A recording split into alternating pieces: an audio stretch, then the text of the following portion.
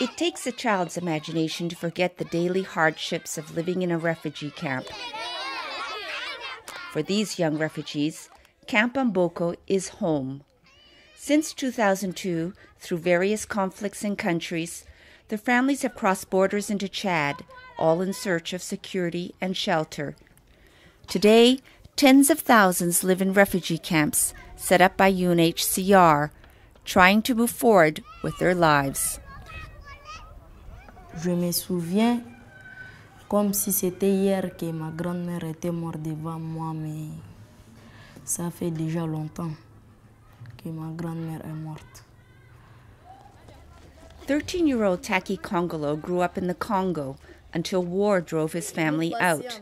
He dreams one day of having a life outside the refugee camp. Venir à l'école, c'est pour mon avenir. 12-year-old Santhia Manessi's family is from the Central African Republic. She's grown up in Camp Ganji. School is important for her too. J'ai fait l'école pour demain. J'ai aidé les familles. Targeted European Union funding means the children in Camp Mboko now receive a basic education. Le père et la mère mangent du riz. Including Taki and Santhia. They get a notebook, a pen, and crayons, small but important items. Still, there are some unmet needs. Ici, ça nous manque les cahiers, le bic, et nous-mêmes, nous les élèves, nous venons s'aliter à l'école. Nous n'avons pas d'autres moyens. Additional funding for the schools come from the refugees themselves. If they are able to earn money selling produce, a quarter is directed to the camp schools.